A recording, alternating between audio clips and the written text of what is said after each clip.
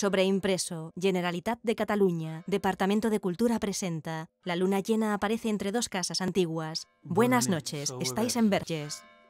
Por segundo año consecutivo, esta noche de Jueves Santo, las calles de Verges estarán vacías. Normalmente por las calles de este pueblo a estas horas debería pasar la procesión. Calles iluminadas con antorchas. Una de las imágenes más impactantes de esta procesión, famosa en todo el mundo, es la Danza de la Muerte. Antes salía para intentar solucionar las pandemias de hace muchos siglos. Este año sería bueno que saliera, que la vierais, que os dejarais impactar por esta imagen. El tiempo, la ceniza, la guadaña son los símbolos que los danzantes utilizan para recordarnos la fragilidad del ser humano. Y como siempre, la danza de la muerte es más fácil de bailar que de entender. Pienso que es un extraño rito en el que los niños, las mujeres, los hombres de este pueblo vivimos con la noche, el fuego, la muerte, los demonios, los dioses y también con nosotros mismos. Sobreimpreso, la danza de la muerte. Al fondo de un callejón iluminado por antorchas aparecen los saltadores de la danza de la muerte. Son 2 adultos y 3 niños. Van vestidos con maillots, guantes y alpargatas negras con huesos de esqueleto pintados. En la cabeza llevan un casco en forma de calavera. Los saltadores están colocados en forma de cruz. El eje vertical de delante a atrás está compuesto por un adulto con una guadaña, un adulto con una bandera negra y un niño con un reloj sin manillas. En los laterales del abanderado hay 2 niños con platillos. Detrás del niño con el reloj está el esqueleto portador del tambor. Los saltadores bailan saltando sobre su propio eje al ritmo del tambor.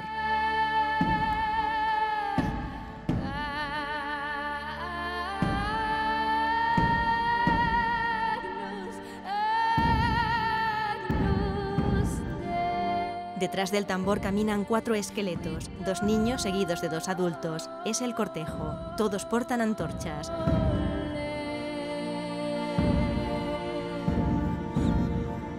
Los miembros del cortejo y el tambor llevan un casco en forma de calavera. Visten una túnica negra con capucha lila.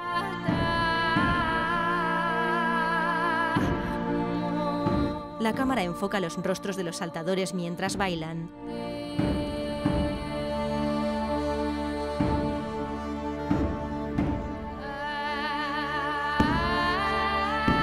El niño del reloj salta y señala las 10. La danza de la muerte entra en la calle dels Cargols, iluminada por conchas de caracol clavadas en las paredes con una mecha encendida como si fueran lámparas de aceite. En la bandera está escrito: "El tiempo es breve".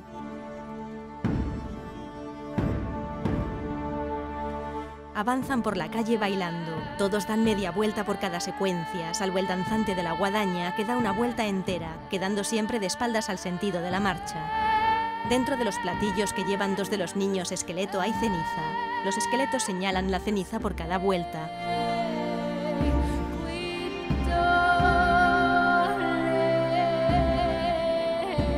El esqueleto del reloj señala las 6.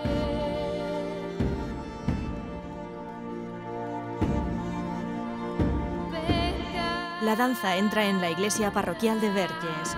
La puerta está abierta. La cámara graba desde dentro del templo. Los saltadores entran bailando. En el interior de la iglesia no hay mobiliario. El templo está iluminado por muchos cirios distribuidos por el espacio. Presidiendo la sala hay una imagen a escala humana de Cristo en la cruz. La danza se detiene. Los saltadores están delante de la imagen de Cristo, el tambor y el cortejo detrás de ellos. Los saltadores se giran hacia la imagen.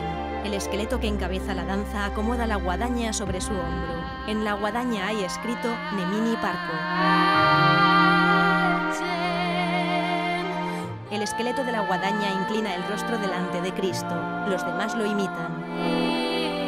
Los saltadores hacen una reverencia solemne a la cruz inclinando el tronco superior. El tambor y el cortejo también hacen una reverencia. El del tambor, todavía inclinado, repica su instrumento. El esqueleto de la guadaña a contraluz. Lentamente deshacen la reverencia. Todos los miembros de la danza de espaldas miran la imagen de Cristo en la cruz.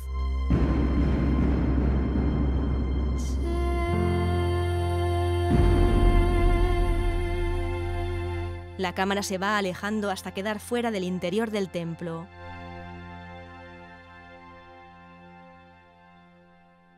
Oscuro.